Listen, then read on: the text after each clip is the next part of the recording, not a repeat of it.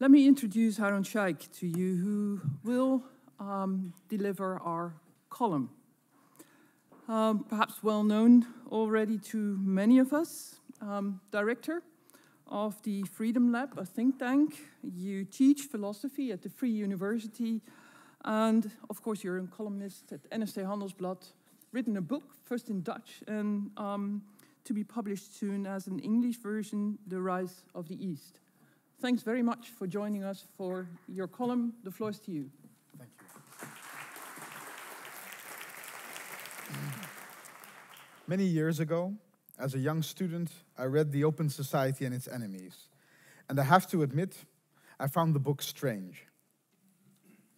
Karl Popper's book appeared in 1945 as the Second World War was in its final act. And he didn't write about military mobilization, about the Great Depression or geopolitical rivalry. Instead, he wrote about ideas. In 2 volumes, he traced totalitarian movements to modes of thought in Hegel, Marx, and even Plato. At the time, this seemed to me like another philosopher exaggerating the relevance of his own field of expertise.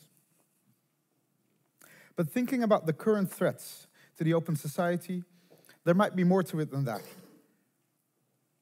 In our digital age, it is all about the battle of ideas.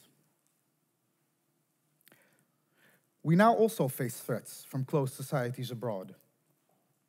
These are, however, much less tangible than they were in the past. No foreign military provides us with an existential threat like in Popper's time. No powerful country adheres to an ideology of violent struggle. Yes, there's North Korea. It remains a closed society mobilized for war, and its nuclear threat is real. But it is a strange remnant of a black and white world that has come to pass. The real threat from foreign powers is much more subtle, because it involves a battle of ideas, and this battle is tailored to our use of social media. But neither foreign nor domestic actors that promote radical beliefs are, in my view, the most formidable challenge to the open society. A more serious threat than radical belief is the gentle undermining caused by disbelief. Digital media have covered society with a thick mist of doubt. Conspiracy theories, fake news, and alternative facts surround our public sphere. More than fearing this will convince us of something, I fear it will make us cynical. The thick mist has transformed the mass media into a media mass where everything depends on perspective. Heroes become villains and villains can become heroes. Science becomes an opinion among others, and its knowledge on climate change, child vaccination, and nutrition is undermined by amateurs. Skepticism about our public institutions is the greatest threat to the open society. It is a subtle threat, because instead of attacking it from the outside, it erodes the open society from the inside. And it is easy to imagine this situation getting worse. Behind me is an image of a software program that is trained with voice samples and facial patterns of Barack Obama.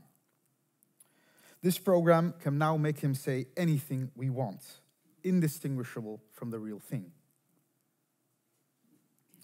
This dangerous technology already exists, and more is on the horizon. The so-called Internet of Things promises to make our physical world smart. But it also means that we can graft our filter bubbles onto the physical world. Imagine real-life subtitles wherever we go, telling us to evade people or places that do not fit with the beliefs we have. Our open society would then splinter into 17 million closed societies. As citizens get lost in the midst of the internet, we require a policy response, and I believe that that is possible. Let me end by giving a suggestion based on an analogy. Throughout history, new technologies like trains and cars have made us more mobile. This has opened up new spaces and also presented us with new dangers. This is what Professor Ignatieff referred to as the openness that threatens to challenge democracy itself. But in the past, with specific policies, we managed to mitigate the dangers of these wild open spaces.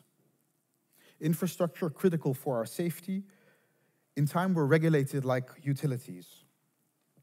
Passports and license plates created accountability for the anonymous users. Speed limits and safety belts protected us against dangerous behavior. And for victims, we developed insurance. So my question is, can we come up with the digital equivalent of passports, speed limits, and safety belts?